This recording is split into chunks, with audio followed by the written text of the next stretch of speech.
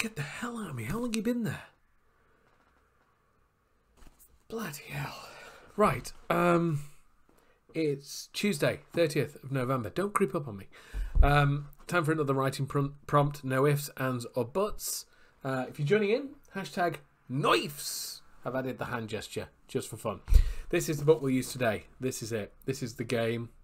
Book I had to explain to my wife why I'd bought it. Let's pose for the thumbnail. There we go. Really interesting book from a marketing perspective. How people work. Anything. The best books about marketing often aren't marketing books. They're books like this. Books that explore what makes people do things. And this is a really good book. Very small font though. So if you're like me, old, need readers, this is the book. So I'll flick through and I will find a writing prompt for you. Just a word, an interesting word just to kickstart your writing. And then I'll give you a bit more of an oomph in the direction of creating something by telling you, here's what I would do with this word. So, you know what, let's just make things easier. I'm clearly up to this part of the book.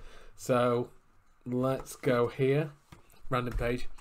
Just go there and I will stop here. Nearest interesting word.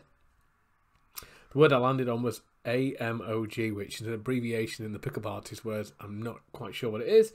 So let's go to the nearest one. T-shirt. Let's go with T-shirt. That's the one directly below it. Now, T-shirt is quite an interesting word.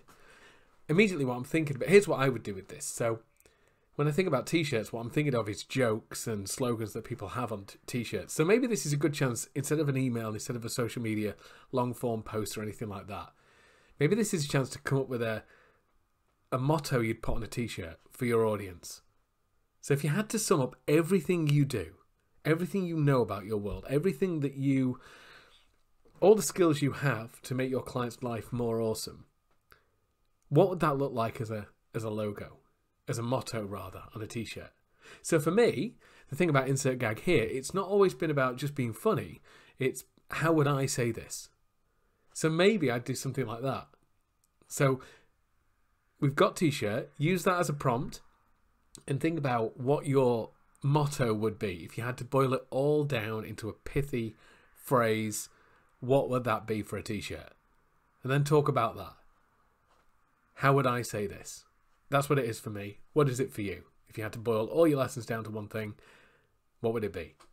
So that's what I do with the word T-shirt today.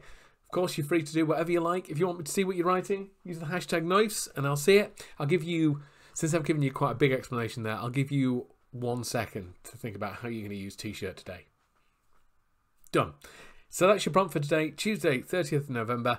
I'm going to dive back into this book because it's bloody interesting. But I'll see you tomorrow for Wednesday. And December. See you for tomorrow's prompt.